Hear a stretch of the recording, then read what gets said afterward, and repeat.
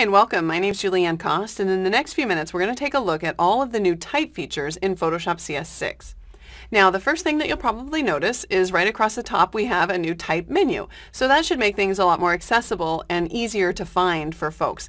In fact, you'll notice that right down here we've got panels, and not only do we have our character and paragraph panel that we had before, but we also have the new character and paragraph styles panels. Now, I can go ahead and view these by just selecting them here, but I think it'd probably be better if we just come over to the new typography workspace so that we can see all of our panels on our right-hand side. Now, I'm not sure if you've worked with character or paragraph styles in the past, but kind of the basic rule of thumb is you want to create your paragraph style to encompass the most amount of attributes that you want to assign to the type, and then you would create a character style to kind of override those attributes. And it really doesn't matter in Photoshop. You can start typing some type and then make that type look the way you want it to and then add your paragraph style, or you can do it in the reverse way. You can just add some text and then create a new paragraph style and then assign it using the paragraph style option. So either way is just fine. What's important to keep in mind though is that just like everything in Photoshop, you have to select what it is that you want to affect. So for example, let me show you what will happen if I simply select the type layer on the layers panel and apply a paragraph style. You can see that I've made some already, and I'll just select maybe blog header as my paragraph style. Well, you can see that because I had nothing selected, Photoshop assumed that I wanted to have everything selected, and so it assigned this paragraph style to all of my text. Now, that might not be what you want, so let's undo that with just a quick Command Z. And instead, I'll go in and just select the first line of type here. And now when I apply the blog header paragraph style, it is only applied to that paragraph that I had selected. If I wanted to make a change to that, all I need to do is double click on my paragraph style, and we can see here what I can change. So I have all of my basic character formats. I could go in and change something like the color if I wanted to. We can change the font style. We have advanced character formats. We have all of our open type features. We have indents and spacing, which also includes, of course, all of our alignment and the justification options. We have composition, so that if you do have a larger body of text, maybe 2 or 3 sentences, you might want to make sure that you change this from the single line composer to the every line composer and turn on that Roman hanging punctuation. What that does is if you have area type, it'll actually put the punctuation maybe outside the area that you've defined just by a wee bit. It just optically looks a lot better. Now, obviously, this is just some text that I happen to have gotten from my website, but you can see how helpful this would be if you were mocking up something and you had a bunch of different either point type or paragraph type that you wanted to quickly kind of brand or apply the same type treatments to. Now, let's just go in here and look at character styles for a moment. You'll notice here that each one of these paragraphs at the end has some text. It's the date here. So I could just shift over to my character styles and then apply that style. Now, here's another important point. Let's look at that style. I'm going to double click on it. And you'll notice when you first start creating your character styles, all of this information is going to be blank.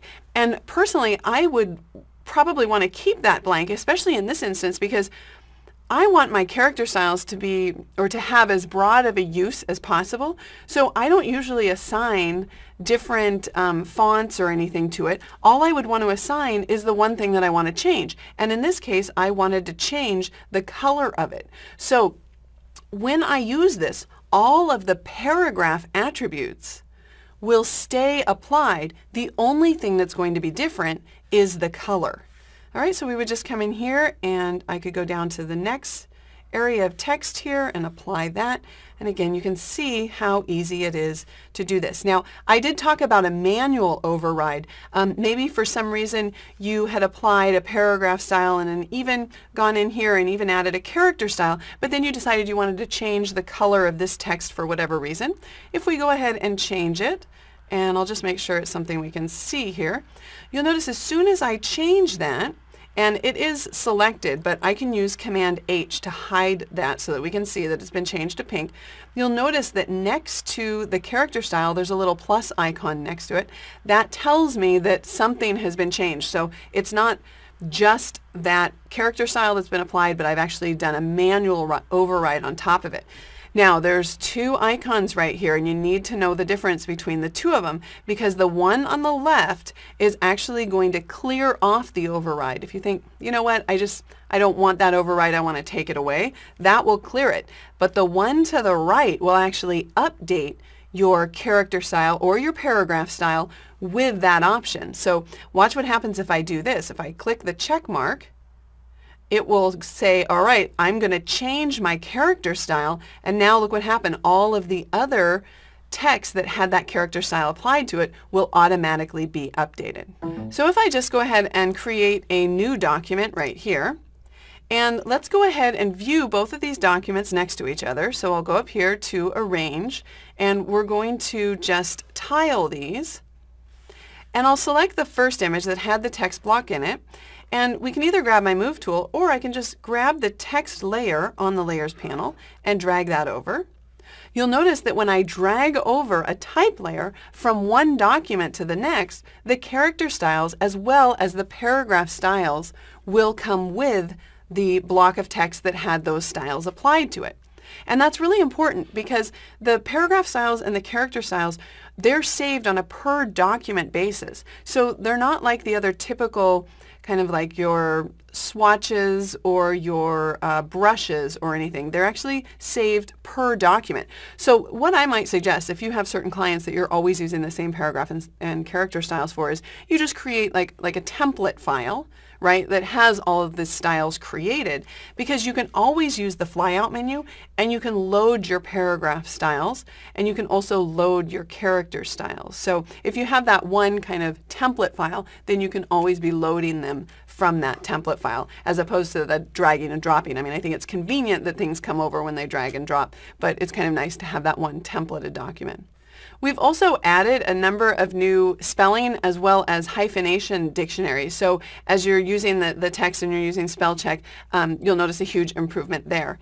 Now, I'm actually going to close these two files for a moment because I want to show you one last thing. But before I show this to you, I need to go to my preferences and go to type here, and I'm going to change our text engine. So Photoshop CS6 has two text engines, and I'm going to quit Photoshop for a moment, and then let's relaunch it because I need it to switch over to this other new type engine. And then I'll open up this document. And if you're like me, you can't read what the document says, so it's translated right down here. But the important thing to point out is that we're now officially supporting Arabic as well as Hebrew. And in addition, you'll notice that right here, we're actually using kanji, and right down here, we've got hiragana inside this one single text block. So we've got Arabic, we've got Hebrew, we've got English, we've got Russian, and we're also showing the kanji and the hiragana type all within one single document. Well, there's a quick overview of the new typographic features in Photoshop CS6. My name's Julianne Cost. Thanks for watching.